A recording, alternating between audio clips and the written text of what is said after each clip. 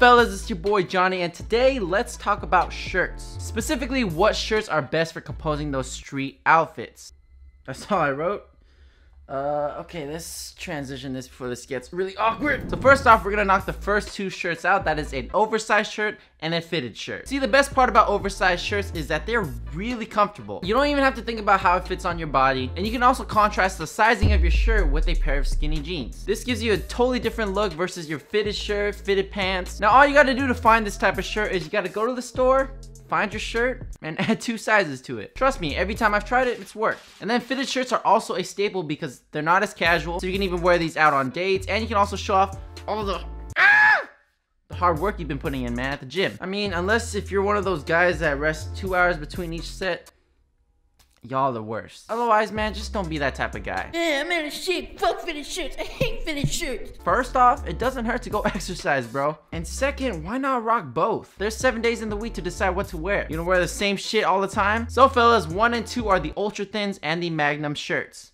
I mean, the fitted and the oversized shirts. So the third shirt every one of you fellas needs is a plain white, black, or gray t-shirt. These shirts are essential for any outfit, and I like to rock these with simple fits. Usually with the summertime, it'll be with a pair of track shorts or distressed denim, and a pair of Vans because those pieces have a little bit more details instead of being a plain piece, which makes the entire fit very bland. And with the colder months, I let the layering do the talking. With the base of my outfit is a plain white, black, or gray t-shirt. Wearing a plain loud shirt with a loud jacket or flannel is not a good look, man. So yeah guys, third shirt is the plain white, black, or gray t-shirt. You can get these from anywhere. The fourth shirt you guys need is half a shirt. You know, tank tops. Now most dudes out there are like that crybaby from earlier and completely disregard tank tops as a whole for their outfits.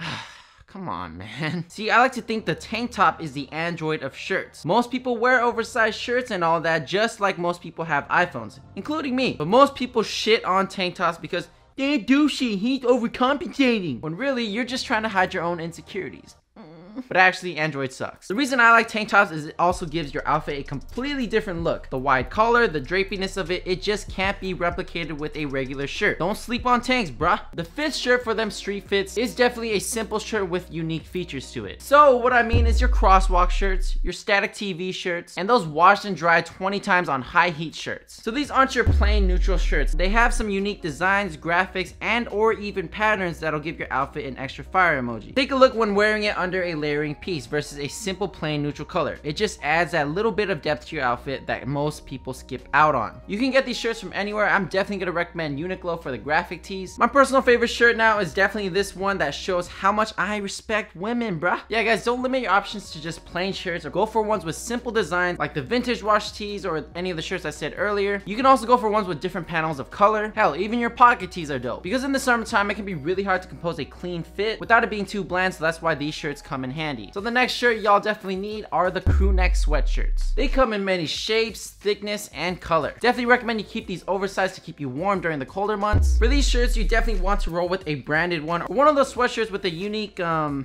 you know, kind of depressed colors. Like maybe after a girl breaks your heart, after watching Endgame, or dropping your fuzz spoon in your bowl. Yeah, translate that feeling to colors. So your mustard yellows, stone blues, and deep jades. Basically, these are the type of shirts where you drag the vibrance bar halfway. That's the color you want, man. Definitely would not recommend wearing this during the summer, but yeah, for fall and winter, they are perfect. The trees will be dying out there. It'll always be gloomy. Embrace it for the fall and winter, man. Now last but not least is when you're really feeling like a hype beast. We all got a little bit of a hype beast in us, so I'm talking about the branded tee. See, for me, I'm not going for those loud tees. I only go for the simple logo tee. This Kith one is really nice because of the color, the simple logo that's quite small but noticeable and not loud at all. This Champion one is nice because of the color, and since Champion isn't as huge as Supreme in terms of hype, I feel the louder color is fine. What the fuck do I know, man? Just buy whatever you want, bro. Those are just my preferences. It's fashion, man. I see y'all argue about this shit all the time. It's clothes. Alright fellas, hope you found this video of me talking about shirts fun. Follow me on Instagram at flywithjohnnyty. Help your boy get to 10K so I can actually do them swipe ups. And until then, stay fly, and I'm out, bruh. Peace.